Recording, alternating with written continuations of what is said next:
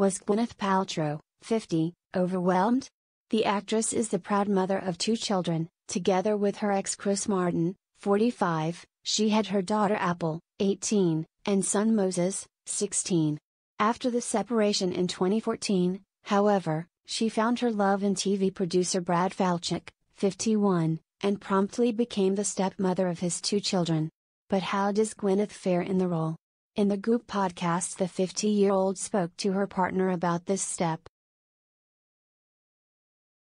"It's funny because Terry's just no guide on how to do it and no one's like, hey, you're a stepmom now," Gwyneth quipped, revealing she was pretty nervous about doing something wrong.